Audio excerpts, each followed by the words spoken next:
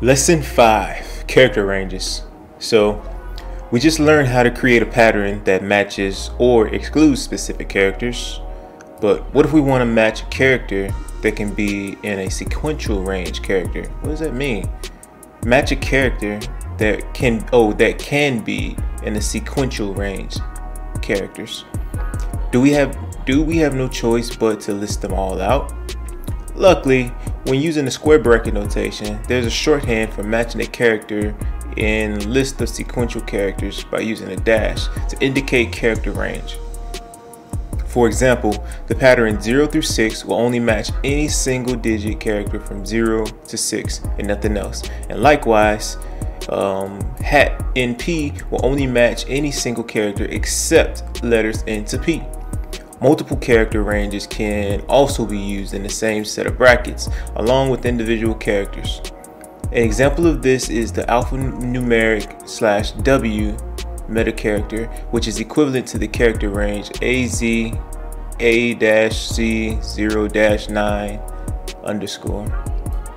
Oh, so this right here, so this /W replaces all of this, and if you have all of this, this pretty much means all the characters AZ. So if I do that down here, just say /W, that should grab everything. Or lowercase w. Yeah, it does. So it grabs all of this. And if I do it maybe in a group, what does that do? If anything, do the same thing.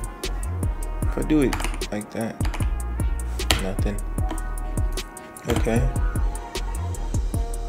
Character range. So if I do this, it should do the same thing. Yep. And in the exercise, notice how all the match and skip lines have a pattern. And use the bracket notation. Well, in the exercise, notice how all the match and skip lines have a pattern. And use the bracket notation to match or skip each character from each line. Be aware that patterns are case sensitive and A through Z differs from A through Z.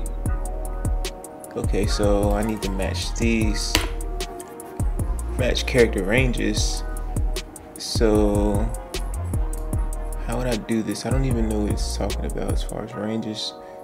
So do I do the same thing? Oh, I need to see what it means. So I have this range right here, and I can do A through, actually do A through Z because none of the bottom ones are capitalized. So this would get all of the first ones.